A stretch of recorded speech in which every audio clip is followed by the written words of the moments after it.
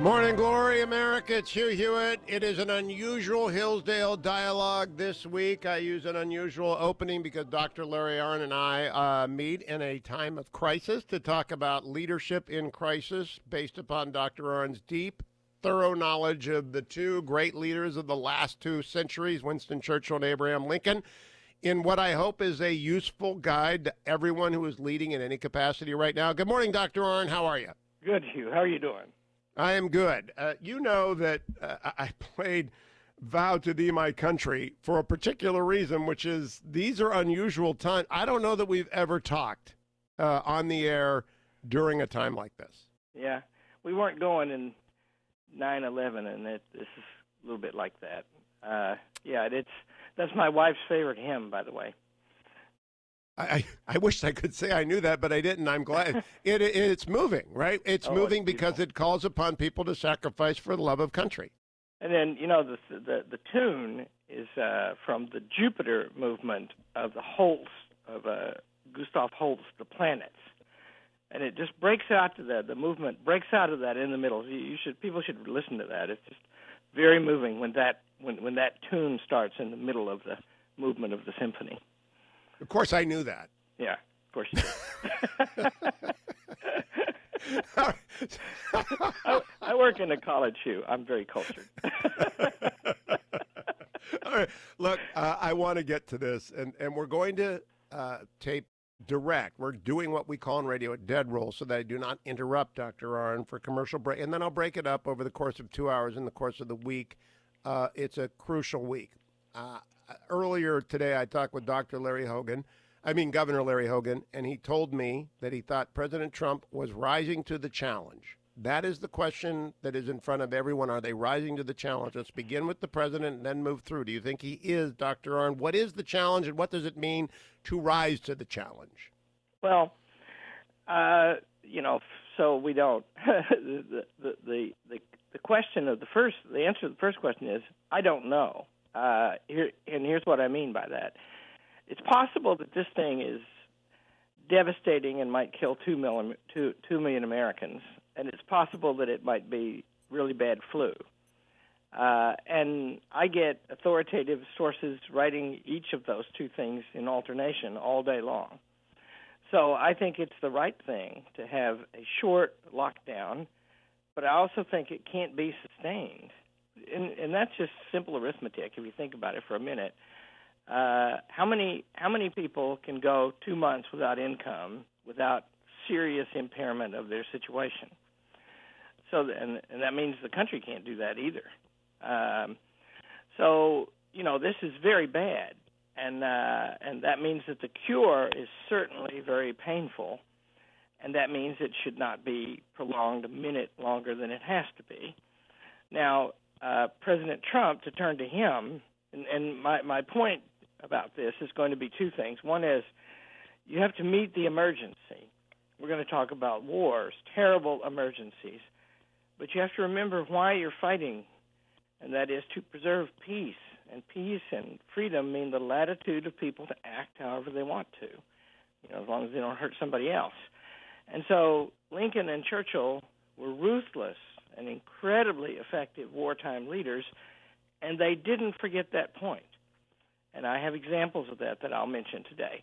And so far, President Trump, I like it that he is aggressive about this thing, and I like it that he is impatient about this thing, both. And that gives me hope and comfort that this won't go on any longer than it needs to go on. And, I've always said to people that the objective of the Hillsdale Dialogues and of this radio show is to remind people of what Thucydides wrote: the secret to happiness is freedom, and the secret to freedom is courage. And that's consistent from the Greeks through Jerusalem all the way through the British Empire to the American Revolution to the founding of the rule of law to the Constitution. It's all about freedom. And we're entering a period of time where freedom is going to be curtailed, as it was in the Civil War and World War II. So I asked Dr. Arnn to prepare to talk about Lincoln in crisis and Churchill in crisis. So let's begin with Lincoln and remind people This is not the worst time America has ever seen, even if we get to 1918 to 1920 pandemic levels. It will not be the worst. Yeah, that's correct. Very correct. If on a smaller population, the body count on the battlefield was 700,000 in the Civil War, much smaller nation. And, of course, civilian casualties were also very large. So it's not like that, and it is unlikely to be like that, in my opinion. But it's good to take precautions so it doesn't get like that. So let's begin by talking about the attitude that Lincoln adopted as he governed. His picture, and I sat next to George W. Bush once in the Oval. He had a half dozen talk show hosts, and he pointed to the picture of Lincoln, and he said, 41 is in my heart, but that man is in my head. What did he mean by that? He was in war at that point. It was the surge. What did he mean by that? Well, Lincoln, was sort of like, for different reasons, like Churchill, was the last guy in the world to divide the country and summon the whole strength of the country, North and South, pitted against each other. And that was a terrible trial to him, and it wrecked him. And he might have been, if he hadn't been shot, 6 days after the Southern surrender at Appomattox, he might have had a few good years, which he really didn't get, and so it was a terrible thing. But Lincoln was extremely effective because if you just picture the situation, when Lincoln is inaugurated president, first of all, he's never run a big thing in his life. He has a little bit of war experience in a fight with the Black Hawk Indians, and the Capitol is pretty much surrounded by secession talk, Virginia and Maryland, and the Southerners have seceded, besieged a federal fort, and they have ambassadors. He talks about this in the first inaugural, waiting to talk to him to settle between two separate nations. And he didn't have an army, and he didn't really have a way to get one. All he could do is call for troops, and he didn't know if any would come. And, he called for 75,000, which seemed an astronomical number, but by the end of the war, that seemed like a tiny number. We didn't really have a military establishment. It's sort of like in the Revolutionary War. There weren't a lot of people around who knew how to fight a big war. I mean, we'd had the Mexican War, and North and South, the leading generals, had fought beside each other against the Mexicans in that war. But that was the experience that we had, and not as big as this is going to turn out to be. He offered the command of the Union, of the Washington, D.C. forces, there were not overall Union forces at that time, to Robert E. Lee, who thought about it a couple of days and thought about taking it, and then didn't. And so he became the great commander of the other side, a very consequential fact in the war. And so the war went badly. How would he, the early battles were terrible.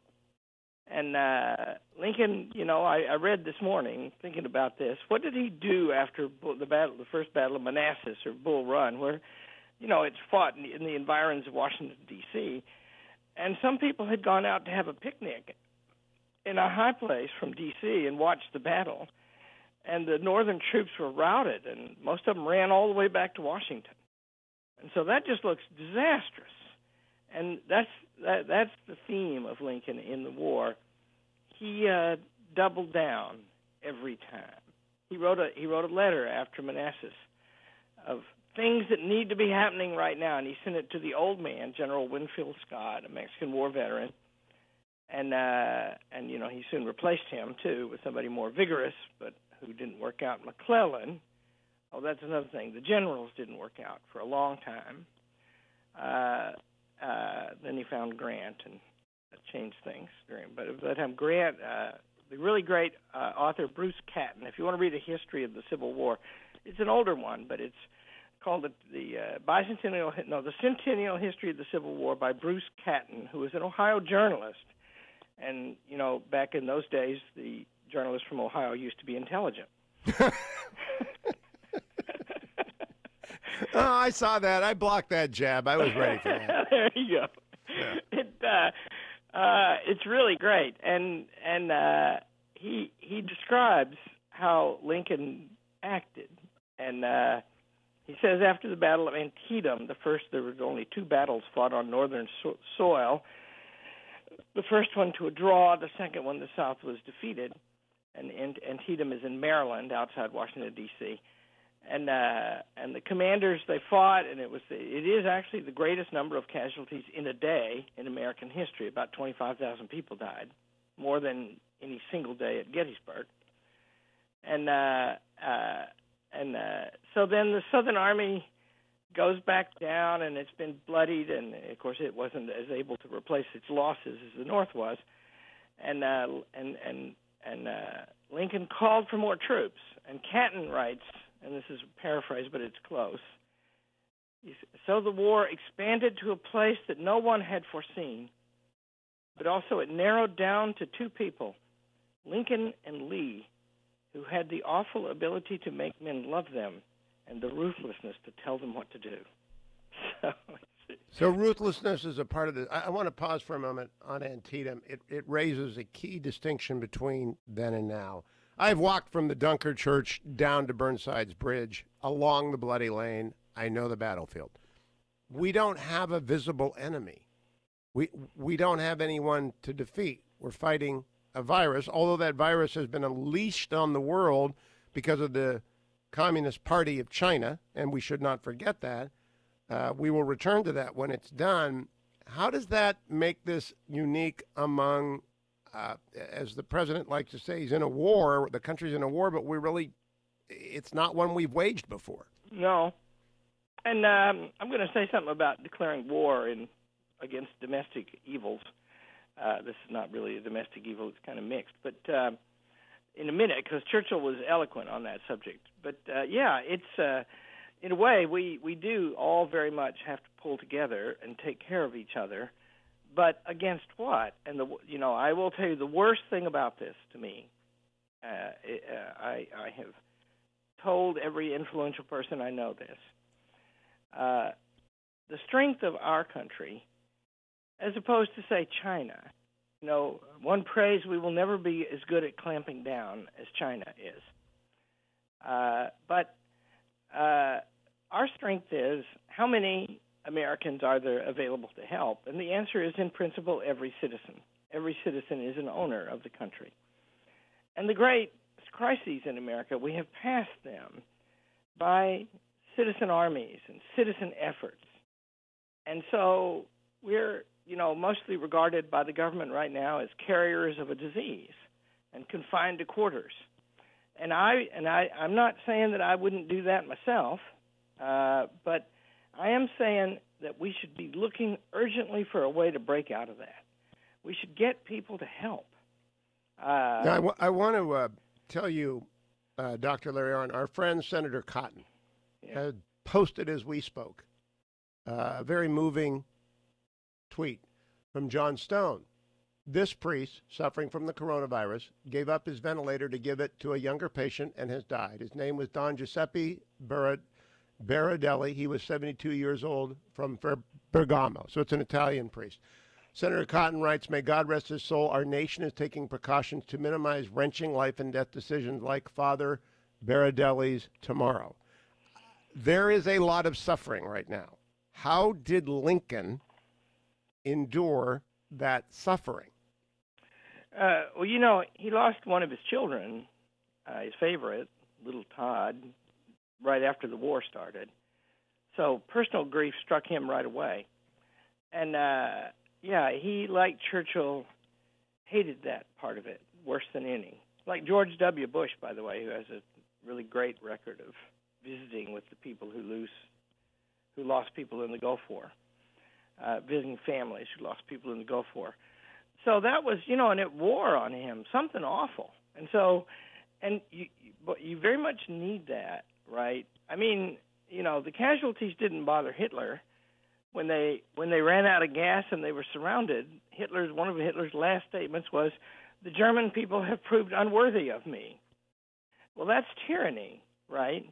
Whereas Lincoln, one of the reasons it was so restless for him and for Churchill was that they spent so much energy trying to find a way to truncate it and spare lives. And that places you in a different kind of condition of stress of soul than Hitler ever knew. And that's, although Hitler did the decent thing right at the end and shot himself. Too bad he shot his wife first.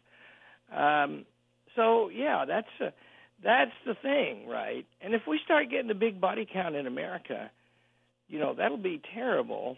And, we should say a word about Senator Cotton, because he started warning about this, if I recollect, in January. He was early to the bell. That's what I call it, early to the bell. Yeah, that's right. And I think what it told him, I'll opine for him now, although he hasn't said exactly this to me. I think what told him was, he doesn't really trust China.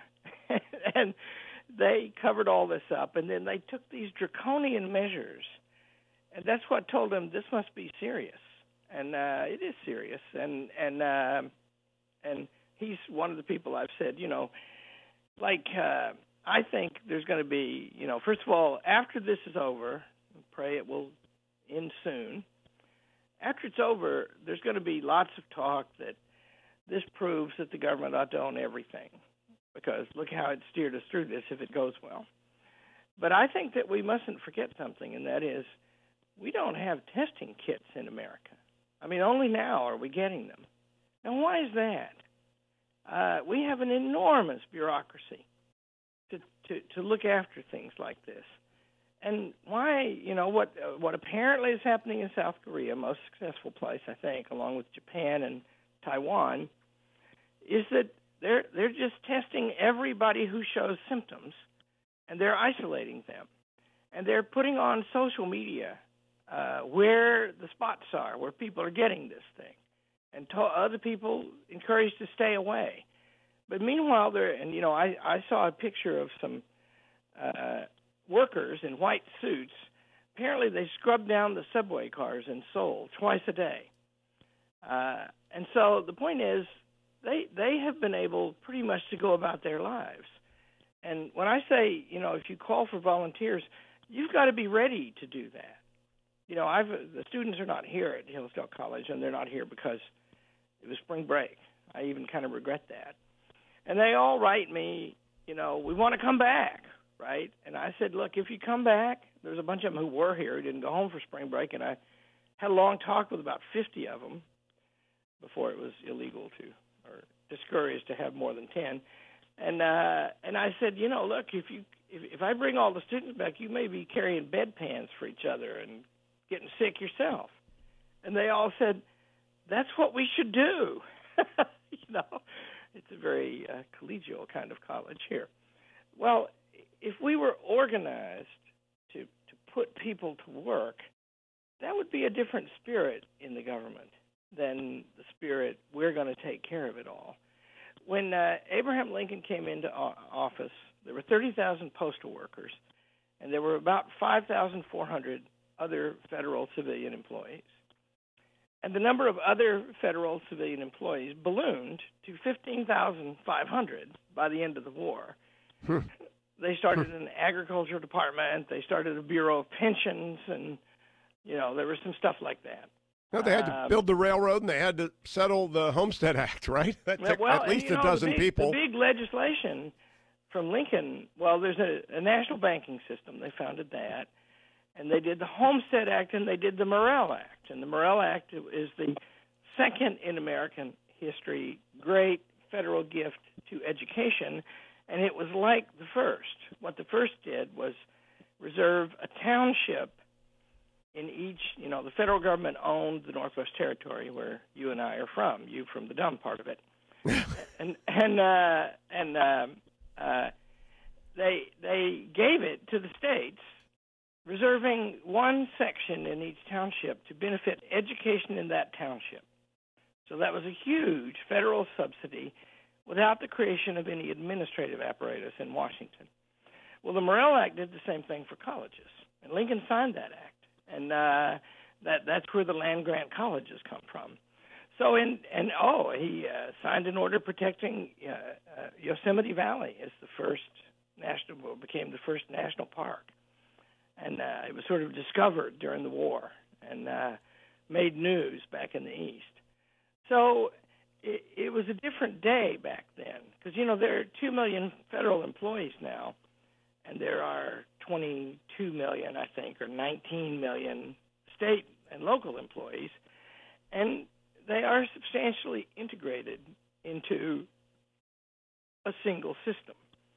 And that changes things, right? When in 1863, a few days after the Battle of Gettysburg, there were draft riots in New York City, and there were a couple hundred people killed, and they went on for 2 or 3 days.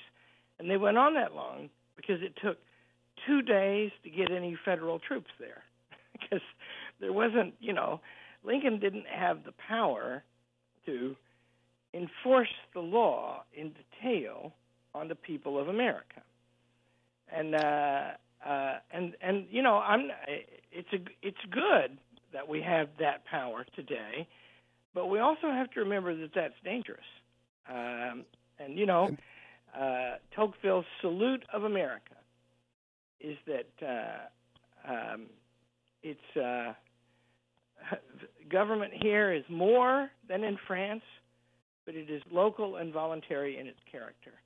And, as I say, I think the Centers for Disease Control is a blessing to the world, and they're very sophisticated, and God hope that they help us find a cure for this thing and then a vaccine in short order, which they're working on. And I guess there's some promise about that. But on the other hand, why didn't we take the steps that Japan and South Korea and Taiwan took to get ready for a thing like this? And Dr. Fauci told me when this is over.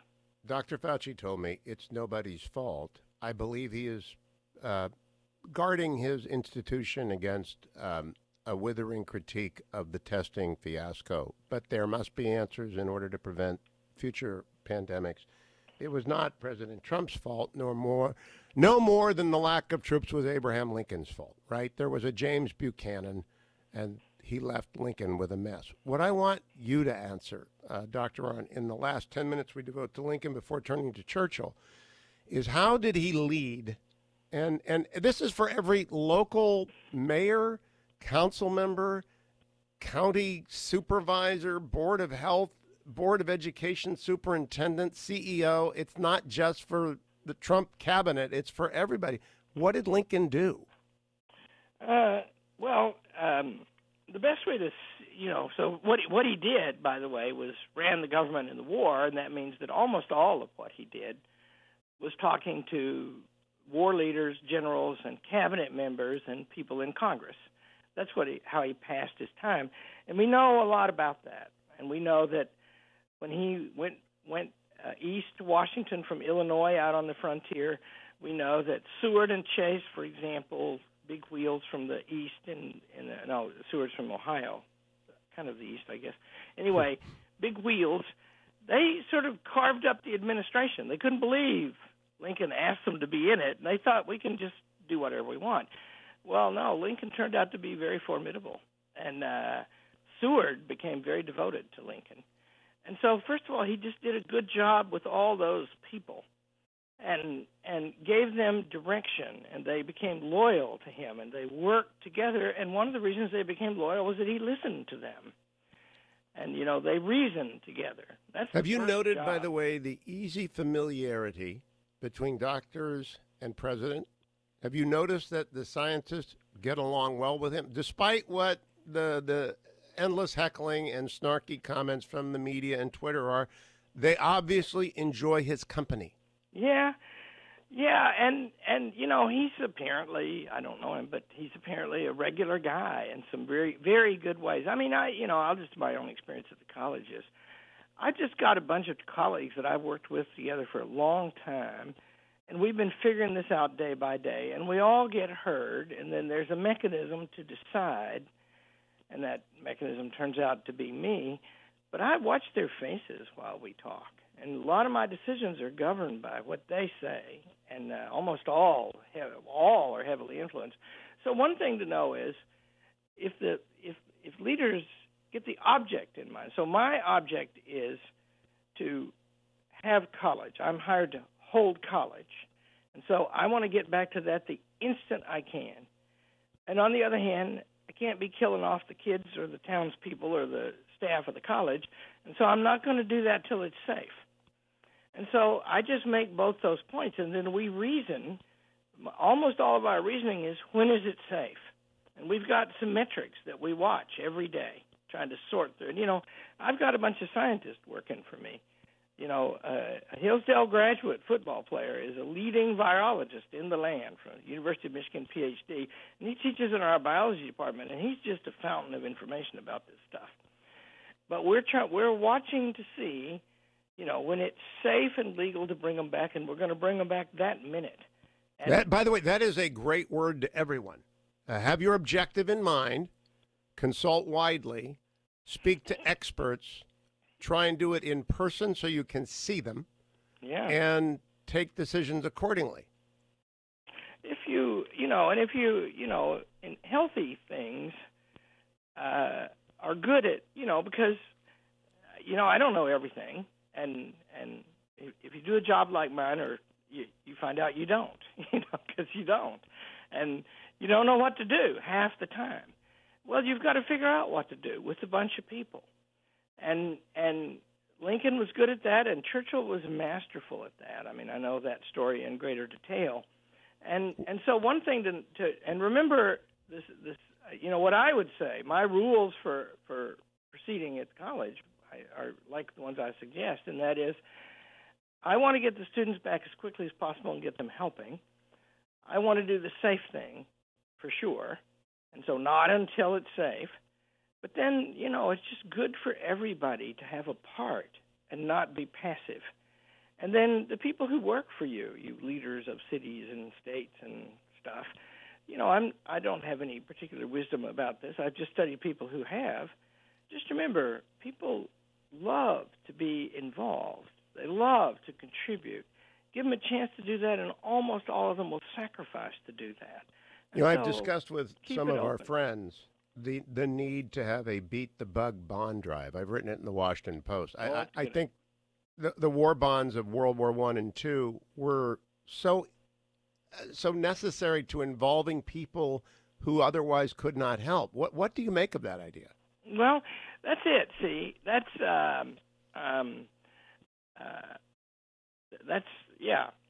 people want to help, and they don't want to be passive. And of course, they don't want to be confined to their quarters while their livelihoods disappear. And that, as I say, I don't see how this can go on for a long time. My last question about Lincoln, Dr. Arnn, is about candor. How did he speak to the country about the situation of the Union? Did he sometimes hide the peril? Did he sometimes disclose too little or too much? How do you assess what a leader ought to do at the local level when this could get very bad in 2 to 4 weeks? Very bad indeed. Well, here's the sublime from those guys, and very much in common. They were generous and clear in explaining. Indeed, there are examples in many of their speeches. Churchill gave many more than Lincoln gave, but there are examples in speeches where they explain what they can't explain. And Churchill, like June 19th, fight on the beaches, 1940, right? By now, everybody knows France is gone, and the British Army has mostly returned without its weapons. And so he gives the first speech where the news is definitely bad, and he doesn't gloss that over, And then he says, and then there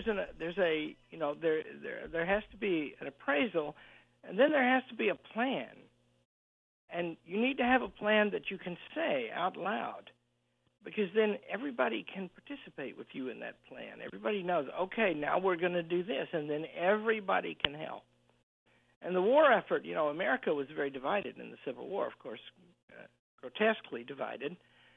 And it wasn't so much a complete movement of a people as World War II was in the United States, or in Britain even more so, because Churchill was really good at getting everybody involved, and Lord, they milked that country for the last resource.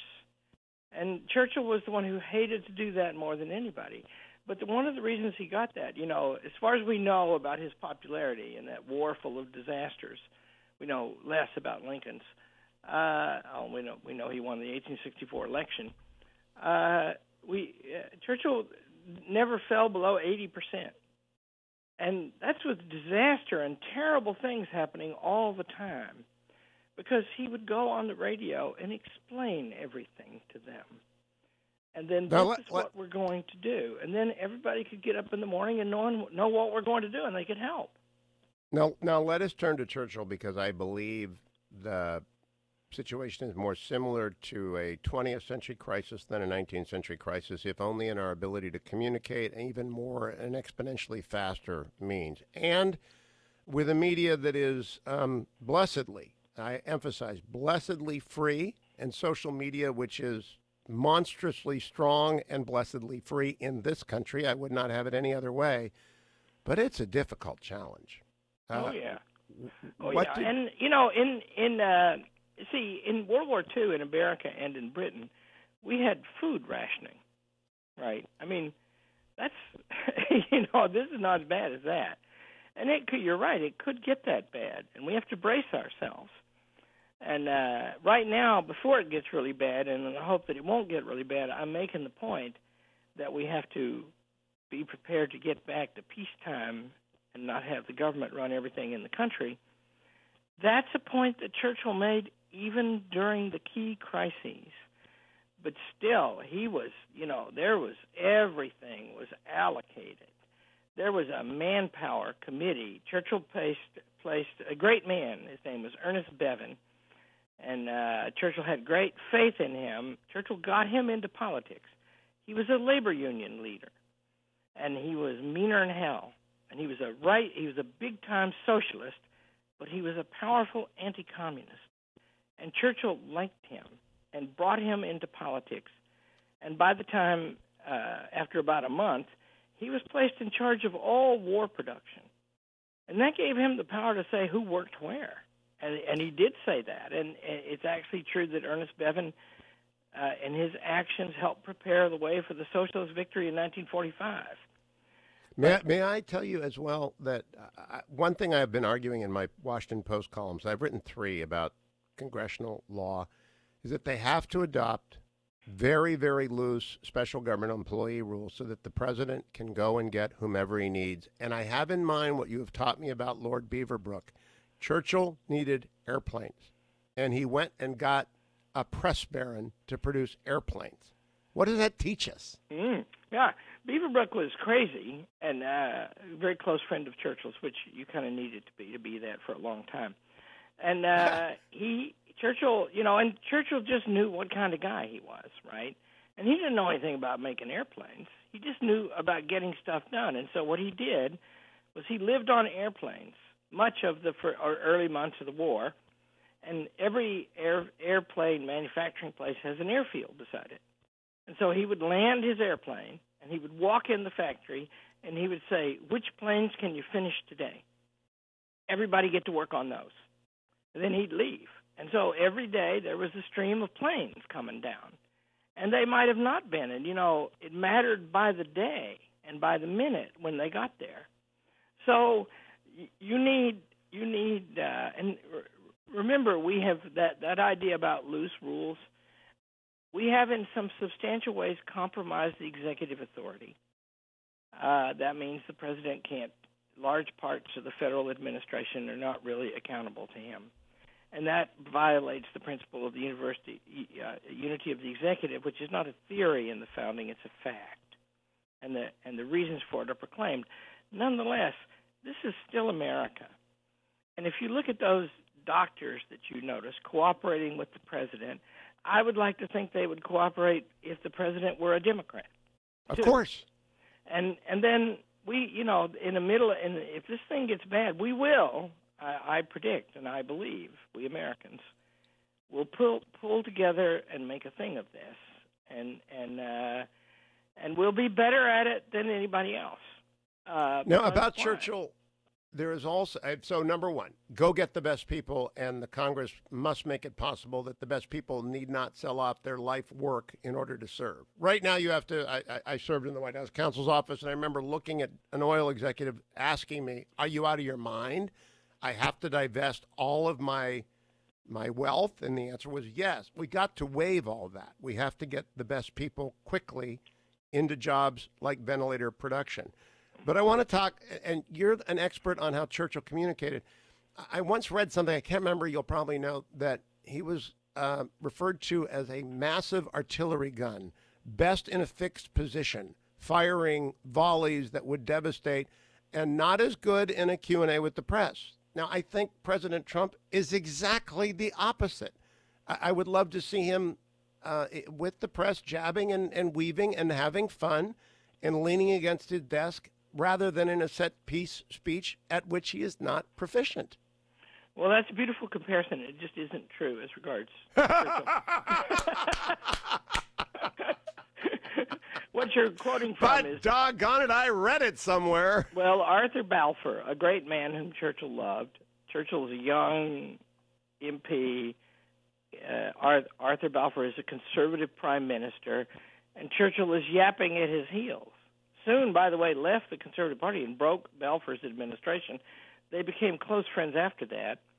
But Balfour, who was very witty, he said he has a heavy but not a mobile artillery. That's it. That's it. but you know, I mean, you just should read. Just read Prime Minister's Question Time. I mean, they're published in the official biography, and you can get an ebook of them. And you know, I've edited them, all the ones during the war, and they're just hilarious. And well, I'm sticking with Balfour. To my point. Yeah, that's right.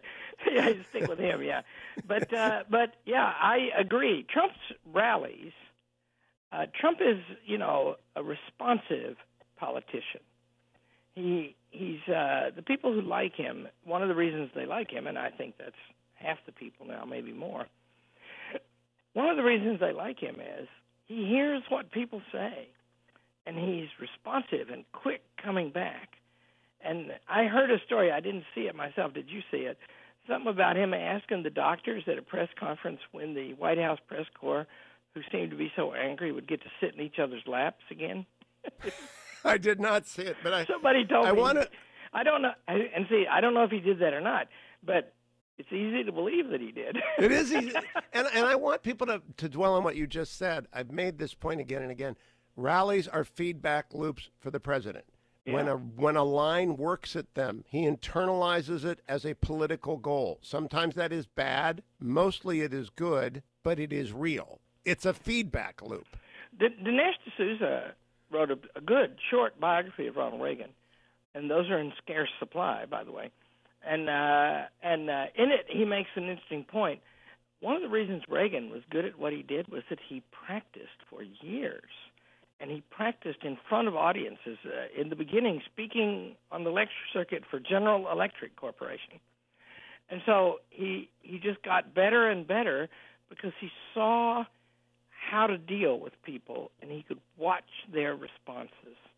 And, Do you think it is true, Dr. Arnn, that the president, having been for a decade a very successful, probably one of the most successful television actors, because he was acting in The Apprentice, of our era, along with Oprah Winfrey, along with Rush Limbaugh on the air. There are very few people who hold and maintain audiences for a decade. That now that he is learning the role that he needs to play, he is getting better by the day at playing that role. Yeah, he I have characterizations of him from people I know who work for him. And, he's very quick. He is. I've had several people tell me, and some have said in the press too. He's very good at details. He pays close attention to details when he's interested in a subject, when he thinks the subject is worthy of his attention. And so it was a feature of Churchill and of Lincoln that when you went in to tell him something, you might not get to tell it in the order you intended. That's like a Supreme Court argument. But you would leave knowing that he had extracted from you what you wanted to say. And alongside often calling it into question. But he didn't just talk over you. He asked. And if you were doing a really great job, he would, there's a story that's a public story, I'll tell you. One of my students is the regulatory czar. And he gave a report to the president one time. And the president said, so you're the regs guy, are you? And my student said, yes, sir, I am. And he said, is that an exciting life?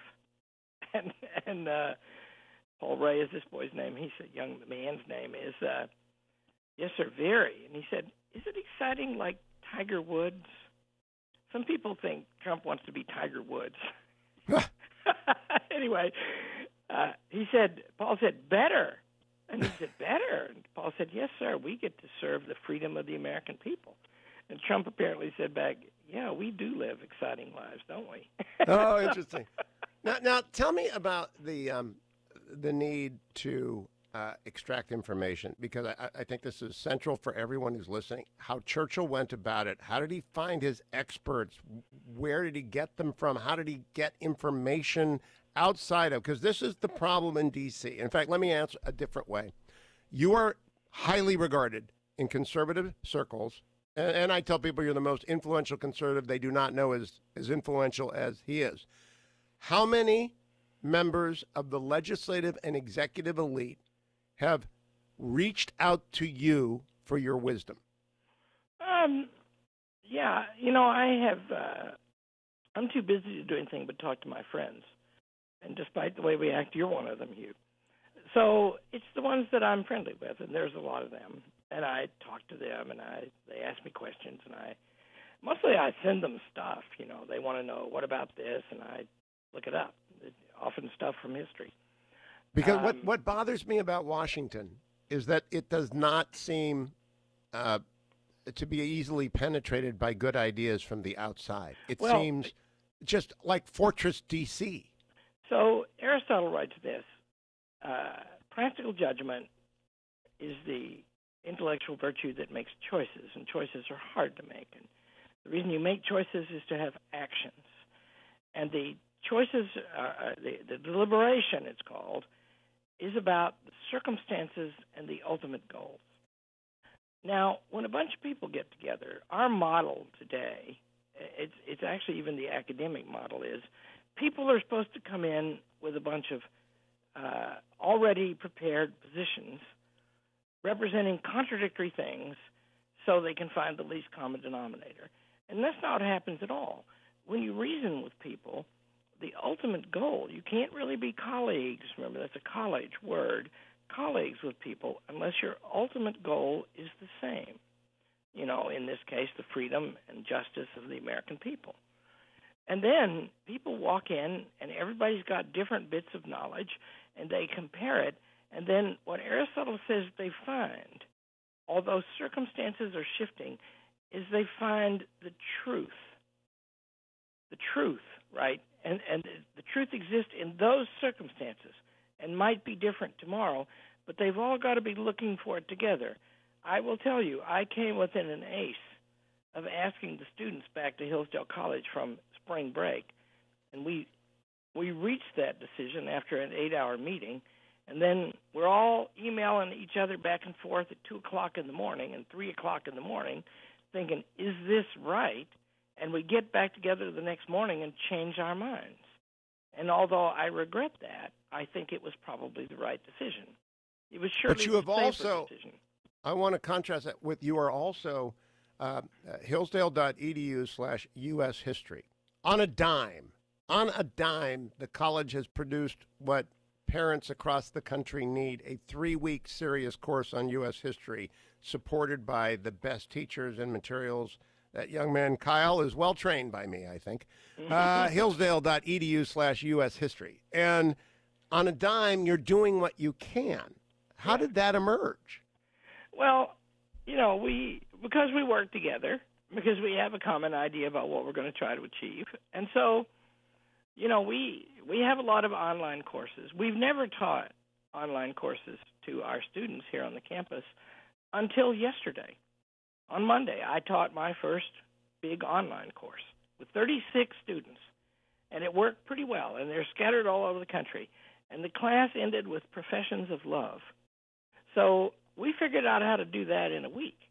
And all over the campus, the faculty last week, they just worked night and day all week. Some of them were frightened to death of it, and others are pretty adept, right? And they taught each other, and the IT people taught them. So the point was, we just, and then, there's just a lot of parts of the college, and we all work together. And so Kyle works in external affairs now, and he's the director of online courses, and there's somebody who runs the charter schools, and she works in academic and in the provost office. Well, those two people have been working side by side for a week, and we've got a full slate of online courses going out to our charter schools right now and to homeschoolers across the country. And soon that will be in demand. Virginia schools closed for the rest of the year. That means a 5-month break for children in elementary school, which is not good for their learning. Well, the thing that I personally have said that reached and this is one of the reasons why I harp on getting people involved, was Hillsdale College is a big old love fest right now. I mean, scattered across the country. So my class ended with our professing love to each other last night. We were studying Churchill. And why is that? Well, I did this little video, and I said, it's a shameful thing to waste a single day. Now we got to learn to work in a new way. We have to work with the same intensity that we work when we're together. And that means people are not then just passive, right? They get to live human lives and use their abilities. And so we're all fired up, right?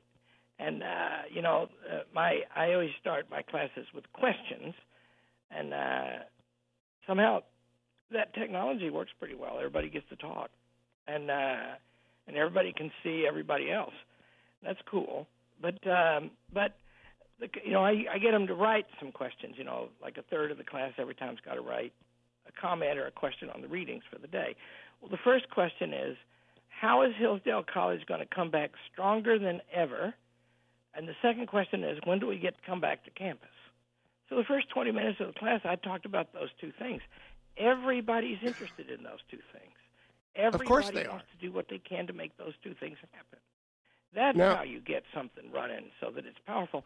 And remember, that is the magic of America.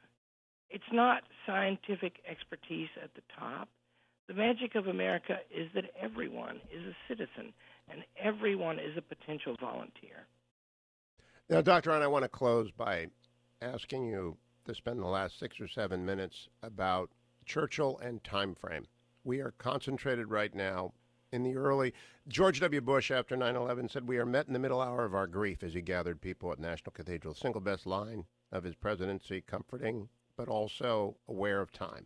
Middle hour of our grief is very different from the hour of victory over the virus, but Churchill never did not stop thinking about what was going on 5 and 10 and 20 years down the road.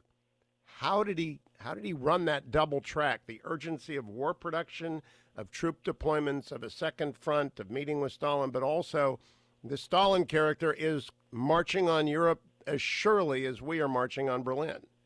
So there's a single episode I thought of to answer this question. One of my favorite things about Churchill, there are so many, by the way, is that in November of 1943, think what's going on, right? At the end of 1941, America comes in. 1942 was almost all a disaster. It sort of changed. Churchill called it the hinge of fate in late 42. 43, we were winning. We were still months away from getting back on the continent. And in November of 43, out of nowhere, Churchill launched a parliamentary bill to abolish what was called Defense Regulation 18B. And 18B permitted them to detain and imprison anyone suspected of being a German sympathizer. And the war was not won yet. D-Day was still months in advance. And everybody said, they said, this is premature. And Churchill, if I can find it, said, I'll have to paraphrase it. He said, here it is. On no account should we lend any countenance to the totalitarian idea of the right of the executive to lock up its political opponents or unpopular people. The door should be kept open for the full restoration of the fundamental British rights of habeas corpus and trial by jury on charges known to the law. You see, he carried the day in Parliament by reminding Britain why they're fighting the war. And so one job of leadership today is to keep that in mind. We are not responsible only for people being safe. We're also responsible for them being free. And so we should keep up that talk as the object of this battle. And not just this year or next election, but a decade and a generation and a century further. We can't lose liberty. I mean, we can't surrender that. That's right. That's urgent. And, the elements of liberty are well known. There are principles and institutions, and then characters of people. And the principles are stated in the Declaration of Independence, and the institutions are described in the Constitution of the United States, now much impaired. And we have to get back to the work of restoring the proper operation of the Constitution of the United States after this is over. And, of course, that'll be a fierce battle. This is a fierce political year. And so we have to keep all that in mind while we remember to do what we have to do to save lives from this virus. A last question, Dr. Arnn. There is one great strengthening of the Constitution underway, which is the reminder of people that it is governors who get things done because it is states that are co-equal sovereigns with the federal government. And President Trump has been emphatic, though often distorted by the media, in telling the governors to do what they do, which is govern. Yeah, that's right. And that's, the state variation is a good thing because, we can all make we're going to make a lot of mistakes in the middle of this thing, a lot.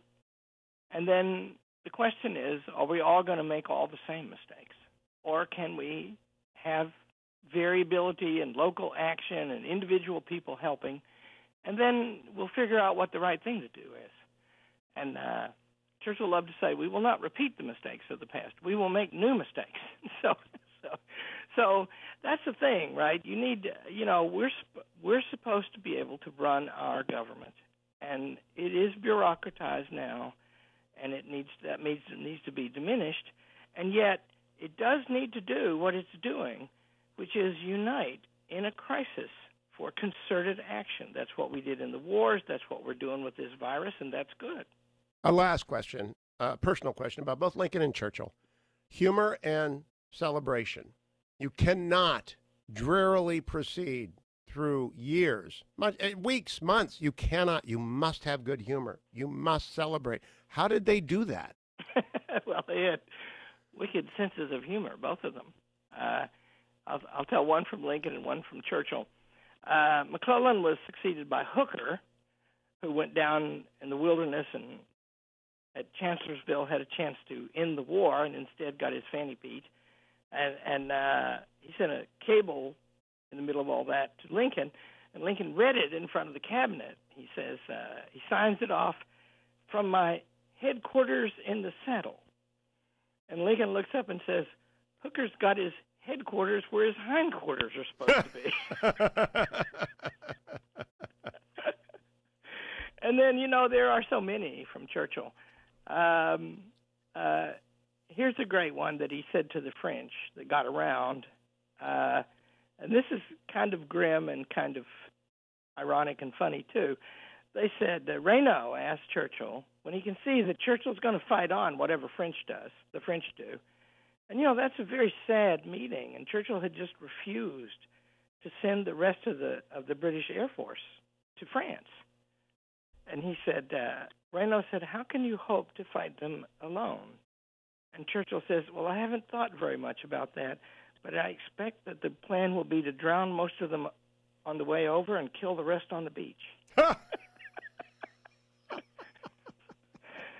So you see, that's human, right? But it's human. ironic and it's grim, but it's also funny. Yeah, that's it. And that thing, these are people of tremendous sympathy, and Churchill was a blubber baby. He cried all the time, and he cried every time he went and toured the bombing damage. Right, and he was moved by that and by the bravery of the people, and he extolled the bravery of the people, and that's what's the thing that you can tell. I think that we're doing the right thing here, but I'm also frustrated by it because it's not the kind of battle where we can give people apart, and we need to find a way to do that. Remember, beat the bug bonds.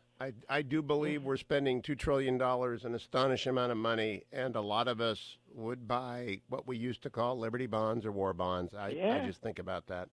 Dr. Larry Arnn, Hillsdale.edu, for this and every conversation we've had. We will meet again at an appointed time next week. I appreciate your extended time this week to get a message out early to people who are leading and really are a little overwhelmed. I'm not sure that Lincoln and Churchill were much given to self-doubt, were they? Well, of course, they questioned and examined themselves all the time. But when the bell rang, they were always ready to go. That's what people need. Larry Arnn, Hillsdale College. Thank you, Doctor. Always a pleasure.